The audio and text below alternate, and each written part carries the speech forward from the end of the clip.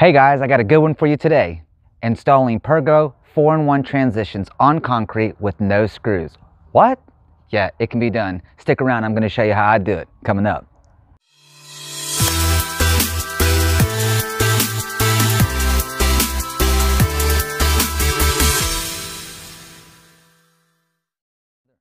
What's up, DIY Nation? Welcome back to another episode of YOUFLOOR Flooring Tips and Tricks. I'm your host, Zanone Hunt. Today I'm going to be showing you how I install these transitions on concrete in a doorway, and we're also going to be picture framing around a fireplace hearth. So stick around to the end because you're not going to want to miss that. But before we get started, if you wouldn't mind, hit that subscribe button and the notification bell so you can be notified when I put out videos like this. And I heard there's a guy named YouTube Algorithm, and he really loves it when you smash the like button. That always helps the YouTube channel grow. So if you wouldn't mind, help us doing that. Now, if you're not familiar with these transitions, they come in a package with several parts for multiple use. I just happen to have one right over here. Okay, as you can see, I have this one laid out here. It's gray. And I have all the parts that come in the package. It comes with screws. It comes with these little things. I guess if you're drilling in concrete and you want to slide these down in the concrete and do the screws, of course, you'll drill your holes, set that down on the concrete, put the screw through it. And that works on wood and concrete. And then here, this is the first method I'll show you is going to be the T-mold. And that's when you're going from one surface that's level to the other surface. And you're just going like from one room to another room. And this is the spacer that you'll lay down. So you'll screw this down to the ground, and then you'll just come back with your T-mold and you'll click it in like that down the track, and it'll lip over top of that laminate and lip over top of this laminate. Second one is going to be this one right here, and this is a reducer, and as you can see, it's got a sloped edge to it right here, where this one's kind of a bull nose and it's flat. So what you would do is you would take this right here like that and set it on top of that if you're going from the laminate that you're installing down to vinyl, and you'll screw this down, and then as you go cut it to length, whatever your length happens to be, you'll come in and you'll slip it in like that and clip it down with a hammer like that. And then your other use for this is going to be this right here, which is a carpet reducer. And what you'll want to do is when you're installing up against carpet, you'll put this piece in right here. Of course, you'll screw that down to it again. Again, you'll clip it down like that, and then that's what it's going to look like. Your carpet will be tucked down like that, and it comes across, and it gives it a good flush level surface from surface to surface. Also, when you're having to do something where you have the edge of the laminate, let's say you have this out into the open and you're having to go up against a banister, or you're having to go up against a place like a fireplace hearth, like what we're doing today, you're going to want to use this one right here, and it's going to want to go right up against it. Now, the problem I've had in the past with using these and trying to drill down into the concrete is making sure that this is right up against the fireplace hearth, and that I have lined up these holes perfect so that when I go to click this in, there's no gap in between my fireplace hearth and the transition end molding. So what I like to do is use glue and hot glue, and I'm going to show you how I do that. Now that I got that out of the way, let's jump right into the video. All right, before you get started, the first thing you're going to want to do is grab yourself an empty box so that you can put all your material and supplies in that. You're going to be using hot glue, and you're going to be using PL urethane glue, so it helps to have something to put it in to protect your floor. This stuff right here is made by Loctite, and I was told a long time ago, if you're going to glue down transitions to concrete, this is the glue to use. And also make sure you have plenty of glue sticks. You don't want to be in the middle and run out. The first thing we need to do when getting started is to take a measurement for the transition, and it looks like we're at 32 1/8 for this one.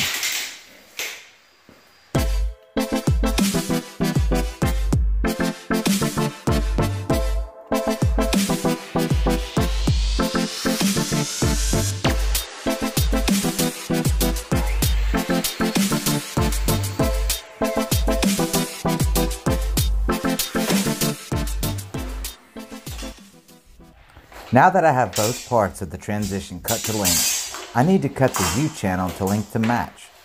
So I line up both pieces with each other just like it will be when I install it. Then I lay the metal track down about 1/4 inch to 1/2 inch away from the end. I do this because I'm going to be clipping this thing together as one piece, and I want to leave room at the end in case I need to trim a little off or I have to knock it for a doorstop.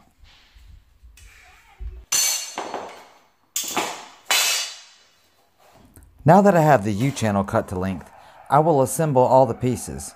When I do this for an open-ended transition, I usually CA glue these parts together and run a stain pen down the top edge of the bottom piece.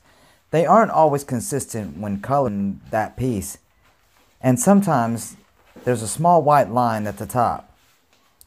But when we are going up against something like we are, the bottom piece is never seen and really only acts as a filler piece to reach down into the concrete. So the CA glue and stain pen are not necessary, but I'll go over that in another video. After I check the pieces to fit, I see that I need to take a little off the sides at a slight angle. I always cut these very tight to the biggest number and then trim or sand them to custom fit. When installing laminate, generally you want to put your transition directly under the door. I always tell my helpers, pretend the transition is just an extension of the door. You don't want to be able to see either floor from the other side of the door. However, when you are going up against a hearth or existing tile, like in our case, you are kind of limited to where the tile guy finished off his work. And with his finished edge and my expansion gap, looks like I'm going to have to notch this transition around the doorstop. Good thing I didn't run my piece of metal all the way to the end. Now I have an area designated for a notch.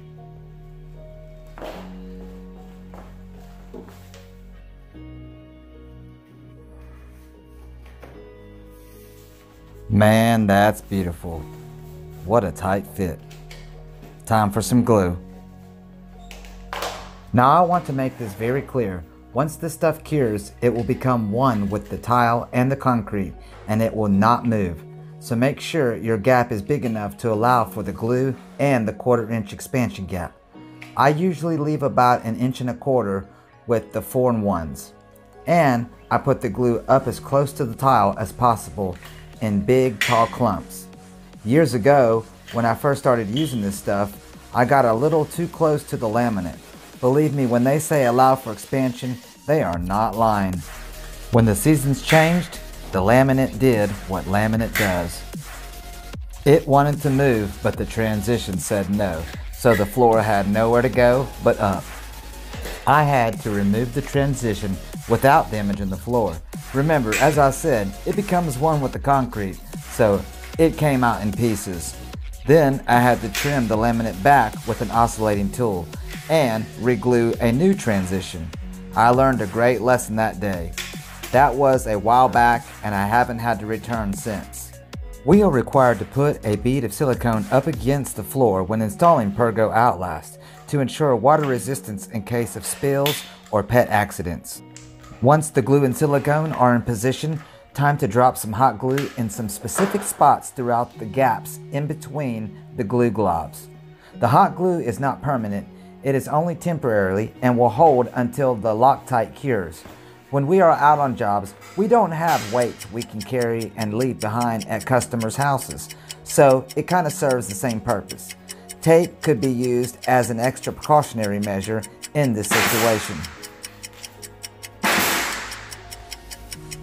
What I like about the hot glue is that after about 30 to 45 seconds, and it is an instant hold, feels very solid.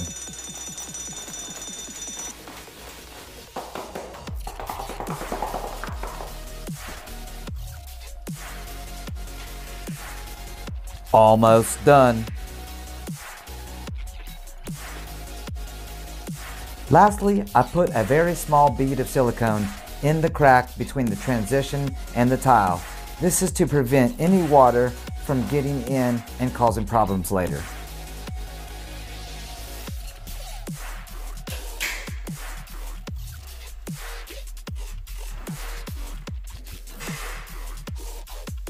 And there you have it. One transition installed against tile on concrete with no screws. Moving into the living room, our next project, picture framing the fireplace hearth. I do this similar to the last one, but I change one step. No hot glue, but we add CA glue into the mix on this one. First, I want to start by taking a measurement of all 3 sides. These will all be to the short point of a 45-degree miter.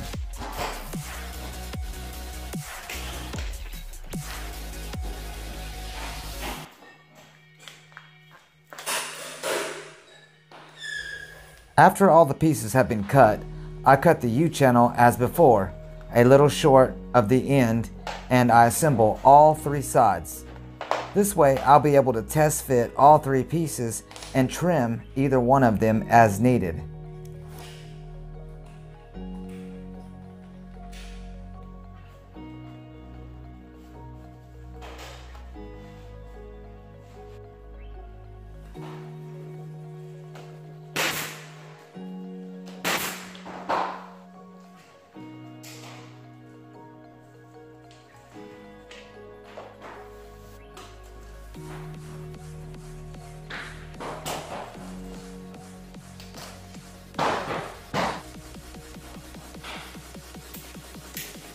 You don't have to cut these at a 45-degree angle. I'm just being fancy at this point.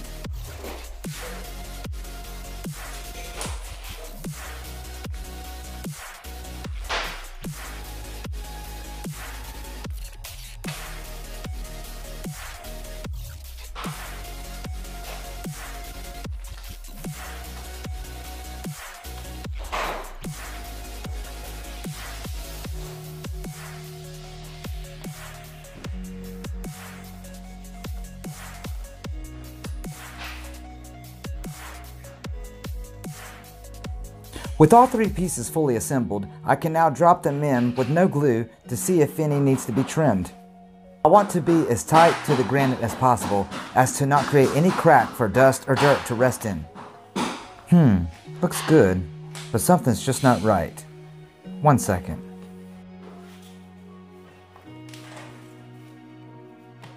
I decided to take 3/4 of an inch off the square end of the side pieces.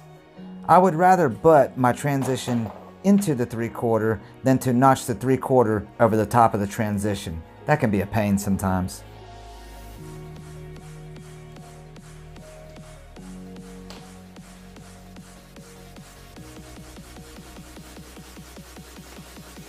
Wow, that's pretty tight.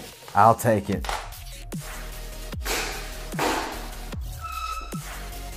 This next step is the added step. The use of CA glue. I just recently learned about CA glue. Shout out to Finished Carpentry TV.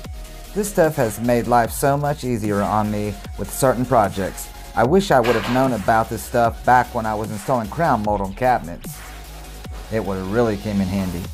Anyway, one is a cyanoacrylate glue, which is basically super glue, but I love this kind because it's really thick. The other stuff is the accelerator, which makes the super glue cure almost instantly. You just put the CA glue on one piece, then you spray the accelerator on the other piece, and then when you touch them together, you literally have about 4 seconds and the 2 pieces are stuck like Chuck.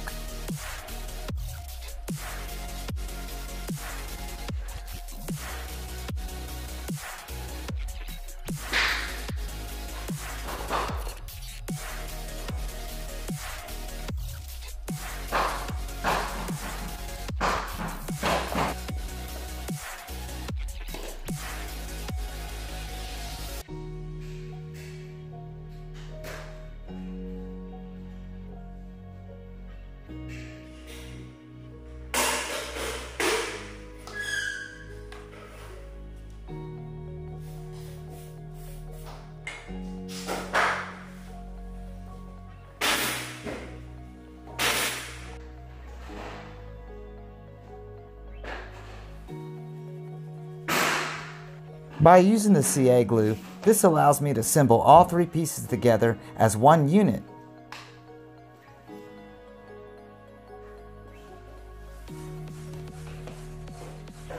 It never hurts to test dry fit it one more time before you put the glue in.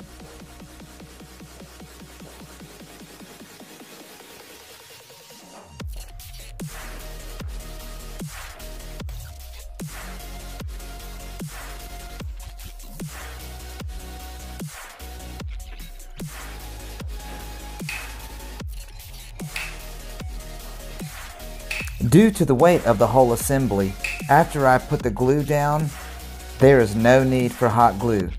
The weight of the transition itself will hold itself down under its own weight.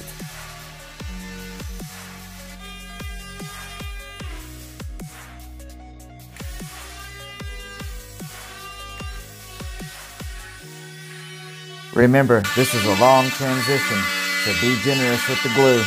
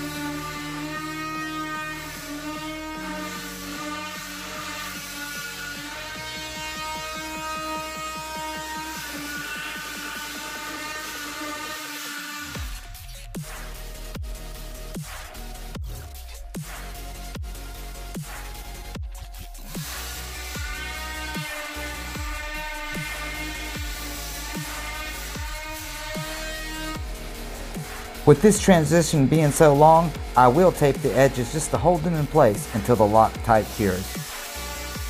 And to top it off, I will put a small bead of silicone between the crack just to keep dust and moisture out, as we did with the other transition.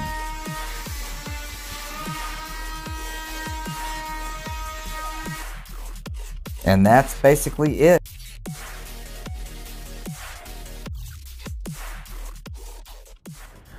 Well, there you have it, guys. Thanks for sticking around to the end. I hope this video brought you some value and will help you the next time you need to install Pergo 4-in-1 transitions on concrete with no screws. Don't forget to hit the subscribe button and the notification bell so you can be notified when I put out videos like this. And if you have any questions, comments, or ideas for future videos, go ahead and leave those in the comments and I'll be sure to address those. Also, if you wouldn't mind, smash that like button. And until next time, stay safe and take care. Peace.